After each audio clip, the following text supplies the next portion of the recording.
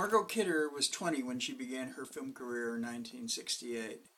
She was one of the few women to rise to fame during the period of the so-called New American cinema of the late 1960s and 1970s.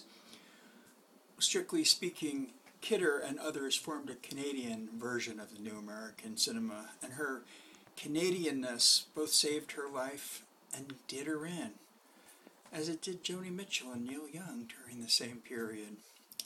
If you were gorgeous and Canadian at this time, you dated Brian De Palma and Pierre Trudeau, and you appeared in horror and other genre films with one hand, while with the other you remade European New Wave classics badly. At her best, Margot Kidder gave her audiences the sheer exhilaration of a shiny, perfect pitch. Among her best work, I count De Palma's Sisters, where she plays these murderous Siamese twins. Well, really, they're conjoined murderous Canadian twins.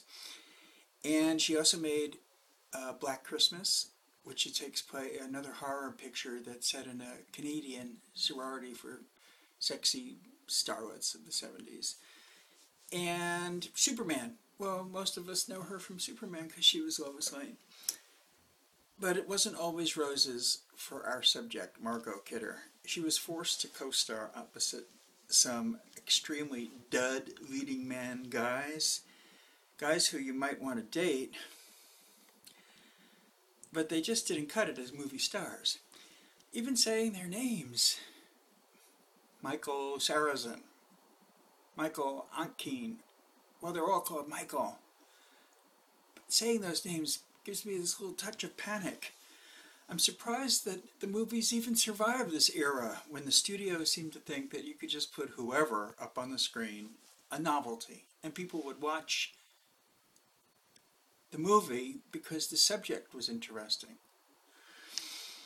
Poor Margot Kidder married her opposite number, the actor John Hurd.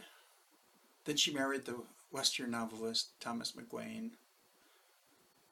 And then she married the French director Philippe de Broca, the great French director de Broca. Mean people whispered behind her back that she thought that she was marrying Brian De Palma, and that she was just confused.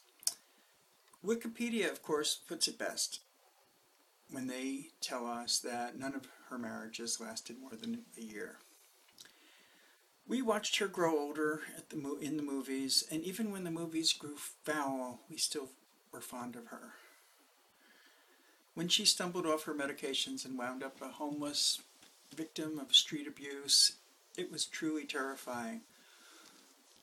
Nobody deserves that. Well, maybe Ryan Seacrest. Let us always carry on, shining and polishing that little bit of Margot Kidder that each of us carries in our heart.